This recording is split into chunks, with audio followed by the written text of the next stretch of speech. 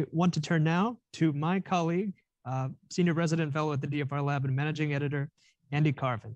Andy, over to you. Thanks, Emerson. So my name is Andy Carvin, and I'm Senior Fellow, Managing Editor at the DFR Lab.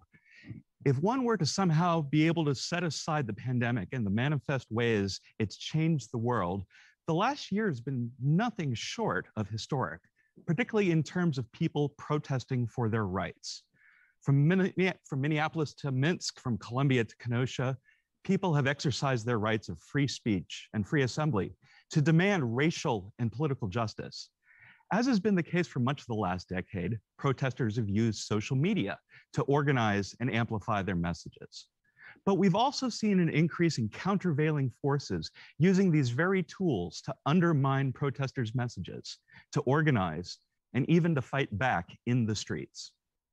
The DFR Lab's team of researchers across 5 continents have been following these events with keen interest. And while there's no way we could summarize every protest that's taken place everywhere over the last year, we'd like to offer you these 3 case studies. From Cape Town, South Africa, Jean Roux will discuss the End SARS protests in Nigeria. From Riga, Latvia, we'll hear from Nika Aleksejeva about her work monitoring the Belarus protests.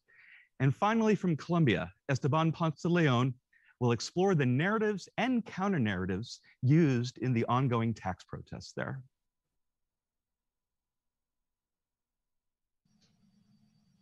In Nigeria, in the events of October 2020 triggered one of the largest social media activism campaigns of the year.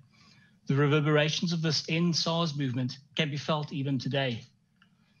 A video widely circulated on October 2nd depicted a young man from the town of Ughelli that was allegedly killed by Nigeria's Special Anti-Robbery Squad, or SARS. SARS has for years been at the center of claims of arbitrary police brutality and excessive violence against civilians.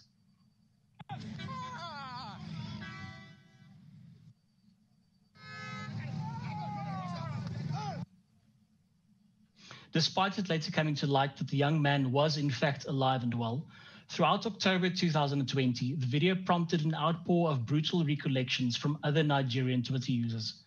Under the End SARS hashtag, nationwide protests were organized calling for the disbandment of SARS.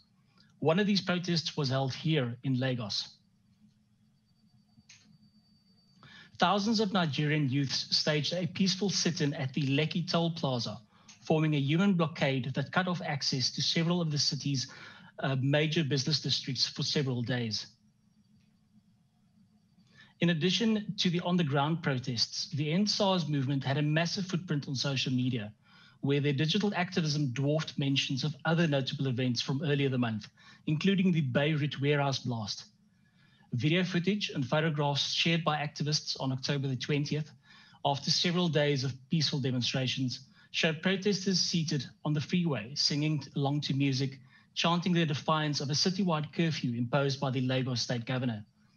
But not all of these protests would eventually leave unharmed. A few hours after the photos were taken, video footage posted on social media showed a convoy of armed vehicles departing a nearby military base known as Bonny Camp. Buildings and terrain features, including a distinctive markings on the hotel in the background, confirmed the location. At least 2 vehicles were seen leaving the base at the time.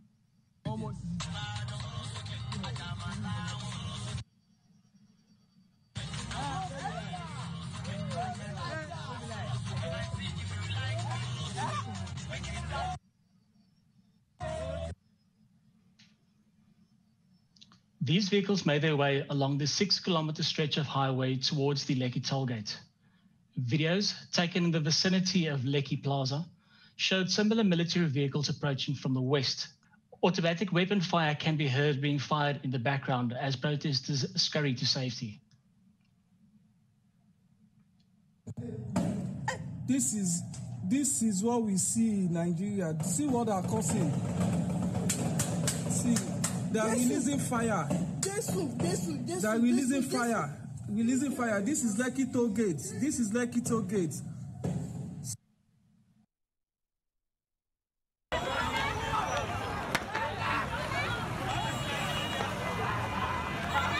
Nigerian government, they are shooting low.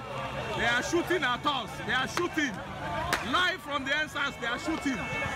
But now we are ready. They have to kill all of us. They are shooting, oh. In one of these videos, Nigerian armed forces can be clearly seen opening fire near the NSAS protesters in front of the Lekki Toll Plaza.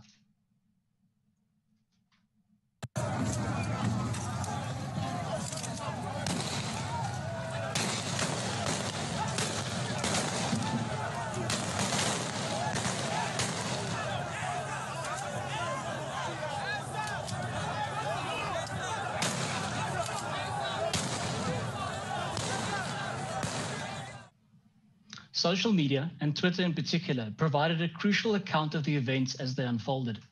Timestamps from social media posts provided a rough chronology of the events, and the departure of the armed convoy, the reports of the first shots a short while later, and various terrain features that could be geolocated from these images helped to identify the Nigerian military as they approached from both sides of the Lekki Tollgate.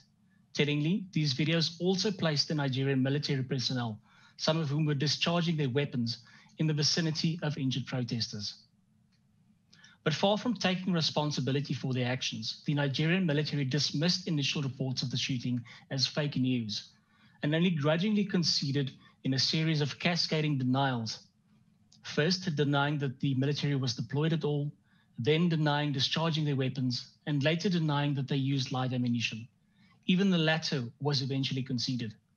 Social media posts played a crucial part in keeping the Nigerian military accountable for what actually transpired. It would appear that Twitter's role in mobilizing the NSAS protests did not go unnoticed by Nigerian authorities. By October 30, slightly more than a week after the Lekki Tollgate shooting, a loosely coordinated cluster of accounts began targeting NGOs and NSAS activists. Meme-like graphics were distributed in a coordinated manner in what appeared to be aimed at undermining the credibility of activists and civil society organizations. What really happened at Lekki Tollgate, and 5 questions Lekki activists must answer, circulated among these accounts. At the same time, these accounts posted similarly themed graphics lauding the efforts of the Nigerian military and the incumbent government. These accounts also attempted to suppress further participation in the NSAS protests amongst the youth. The promotion of hashtags such as One Nigeria and Let Love Lead, campaigns meant to persuade the young generation of Nigerian protesters to abandon the protests, were counterweighted with narratives suggesting participation in the protest would be a detriment to their own professional futures. These narratives were distributed through a 2-pronged network. Large follower influencer accounts, some with backgrounds as government spin doctors or digital marketers, aggressively amplified and shared these narratives. In addition, these accounts were supported by a secondary network of batch-created sock puppet accounts that retweeted their posts, giving both the suppressive and dismissive narratives the veneer of grassroots support. The Nigerian example shows how social media can be a powerful tool for citizens to mobilize and exercise their democratic rights. At the same time, it provides governments with the means to suppress and undermine those very principles. The double-edged sword of social media provides both an opportunity and a threat to democracies globally. Protests in Belarus started in August 2020, when people went on streets because they were dissatisfied with election results. The uncontested leader, Alexander Lukashenko, who is in power for 26 years, won with 80% of alleged public support. It was very unlikely because before the elections, there were at least 3 candidates who made fierce competition.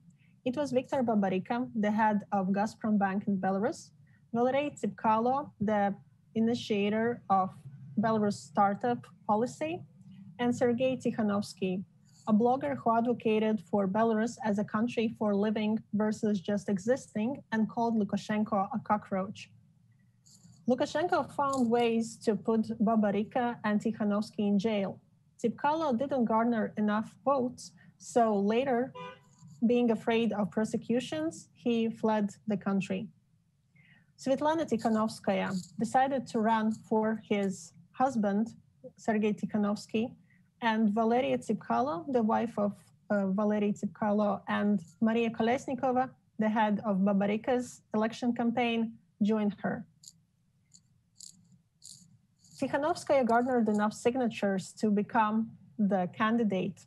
She made rallies, enjoyed people's support, and many crowds went there to support the Democratic candidate for the Belarus elections.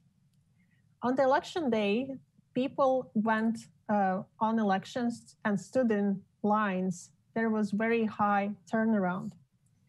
But when election results came, people learned that Tikhanovskaya garnered less than 20% of votes.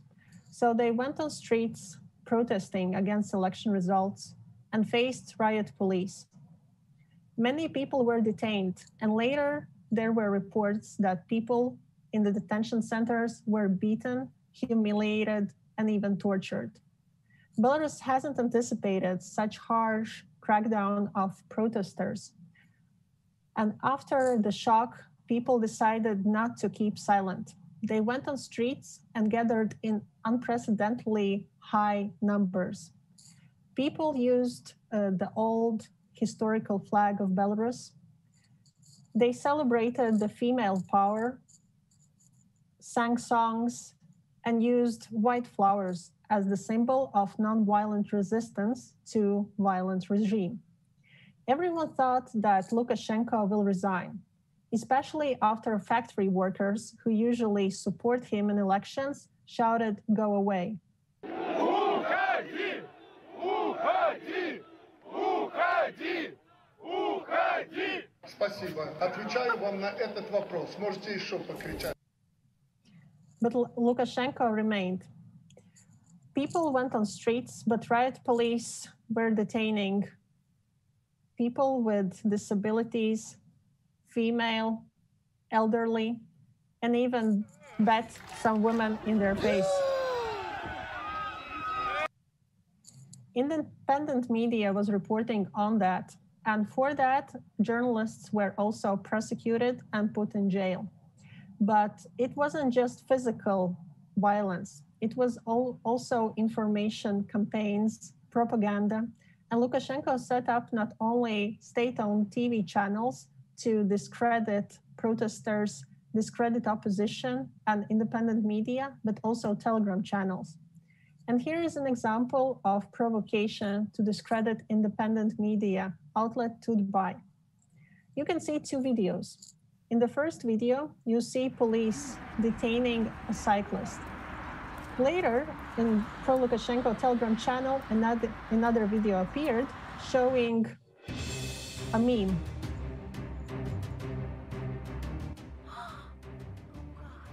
Его пытали. Как же я раньше не догадалась? Боже мой. And so, allegedly 20 seconds before, the same cyclist was just riding his bike and fell by himself. It shows that cyclist allegedly wasn't detained and police helped him to stand up. The first question, was it the same event? And passers-by, the elderly man in the blue frame and the young man in the green frame that we can see in both images, in both video frames, are the same. So we conclude that event is the same. But why someone would film a cyclist from the other side of the street if it wasn't for depicting how he is allegedly falling by himself? To later send the second part of the footage with police taking him away, and later showing that this is not what happened. And unfortunately, independent media sometimes fell for such traps and reported misinformation, but we can't evaluate it as deliberate disinformation.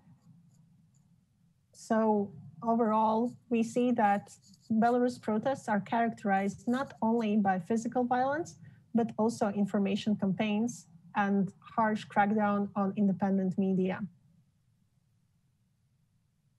The protests in Colombia, also known as the National Strike, start on April 28, 2021, in different cities across the country, initially in protests against a government tax reform proposal. As the protests continue, they have transformed into a larger movement against police brutality. At least 50 people, including 2 police officers, have been killed amidst the national strike.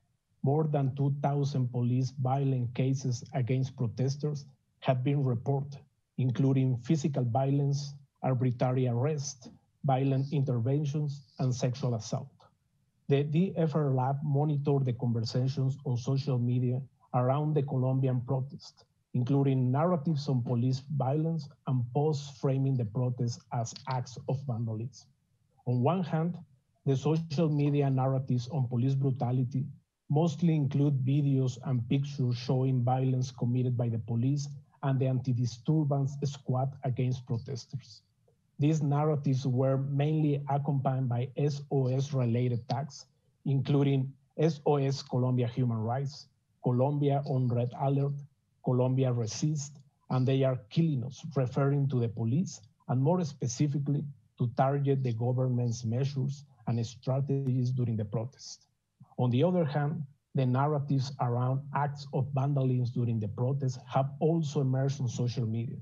Some of these narratives originate after political leaders and Twitter accounts linked to the Colombian Centro Democrático political party share content of protesters damaging public and private infrastructure.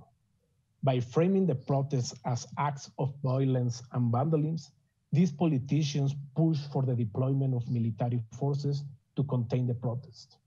Along with this content, social media accounts use hashtags such as pure and simple vandalism, killer vandals, I support the anti-disturbance squad, and state of emergency now.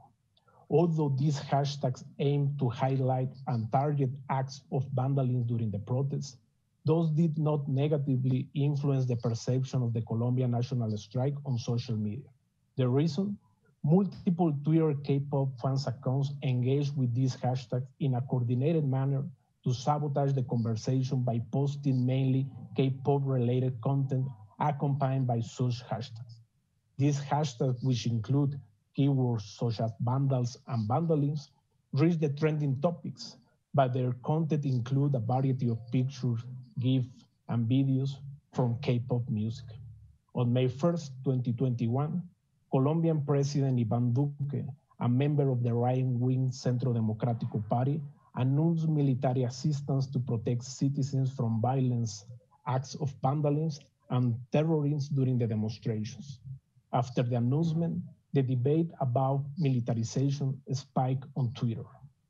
While politicians linked to Colombia's Centro Democrático Party promote narratives on social media to frame protests as acts of vandalism and encourage the military assistance to contain the demonstrations, some political leaders from the opposition in Colombia criticize the Colombian authorities for such a measure. Some opposition political leaders have also condemned and reported on social media the police violence against demonstrators, including complaints of human rights violations. Although the DFR Lab did not find instances of foreign influence regards conversation on the protests, our research identified Venezuelan Twitter accounts linked to Maduro's regime, criticizing as well Colombia's government measure on military assistance during the protests. In addition to these narratives, misinformation about Colombia's national strike also spread online and on air after legacy media amplified false and misleading claims amid the ongoing Colombian protests, which include inaccurate claims of support to Colombia's government after President Iván Duque withdrew his tax reform proposal. Other instances of misinformation include recycled videos from protests in other countries, including confrontations between members of the Ecuadorian police and army in Guayaquil, suggesting those belong to both Colombian National Police and Colombia's army. During the recent Colombian protests, thousands of people have mobilized in different cities across the country. Both on social media and on the streets, Colombians have demonstrated against police violence, leading to an ongoing series of manifestations since April 28, including peaceful protests, public unrest, and a widespread violence in which Cali has been one of the most affected regions with fatal casualties amid the protests.